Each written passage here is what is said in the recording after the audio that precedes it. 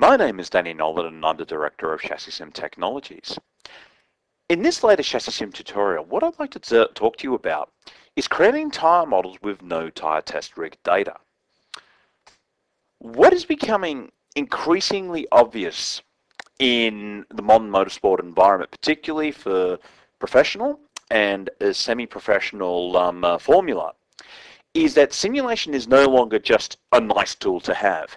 Because of the limited testing you now have, it's now an extremely necessary one. Yet, one of the biggest bugbears I see when people get really nervous about using simulation data is when they don't have tyre test rig data. Well, I'm going to show you some techniques in this tutorial that you can use to get around this. And once you understand this, the fact that if you don't have tyre test rig data is not going to be a showstopper.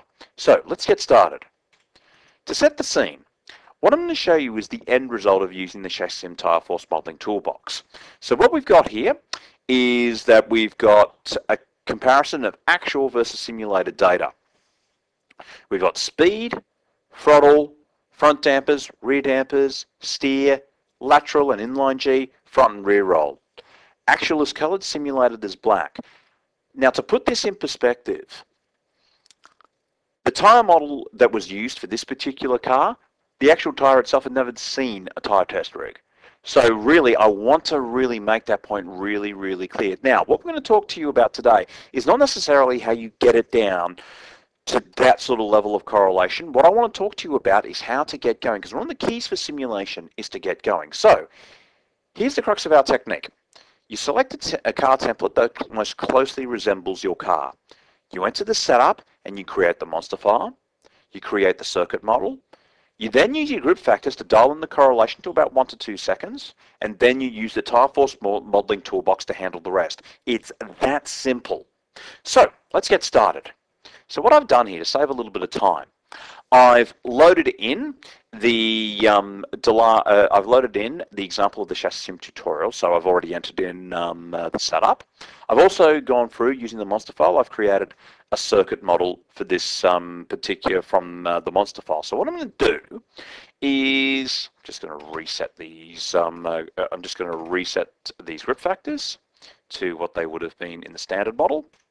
And so what I'm going to do now that I've got this, I'm going to run a simulation. Now, usually I would set up a data log for this, but given the fact I just want to illustrate the technique to you, we're just going to skip that bit for the time being. So I'm going to start up the simulation. Okay, so we've now got our initial lap time of a 93.2 seconds. So the next point in the technique is what we're now going to do is, because the actual lap time was a 90.9 seconds, what we now need to do is we need to up the grip factors a little bit. So what we're going to do, click on the front tyres, we'll change it from 0.9 to 1, and we'll change the rear from 1 to 1.1. So we're increasing the grip factor by 10%. So what we'll now do is we'll re-simulate that.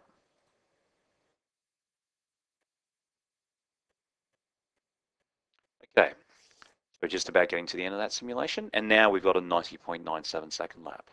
Okay, so what we now need to do, even though the lap time is very close to what we started with, the next step in the process is to use the ChassisSim Tyre Force Modeling Toolbox. The reason we're going to need to do that is there'll probably be some sections we're really good in, but there'll also be some other sections we're not so good in.